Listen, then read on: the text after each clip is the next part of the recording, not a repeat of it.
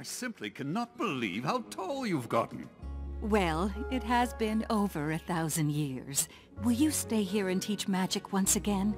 My sister and I have such fond memories of your lessons.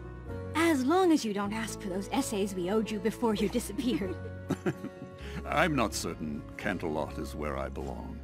The realm has grown, and I believe I'll have a look around before I settle in any one place. And I long to see what has become of my home.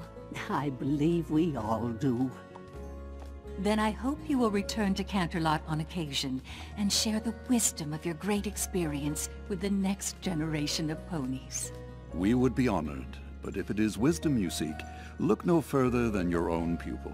She showed me that the power of friendship is a magical force indeed, and that in turning away from others, you hurt yourself as well. It's funny.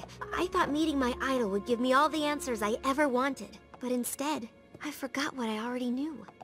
Good thing I had a student of my own to remind me.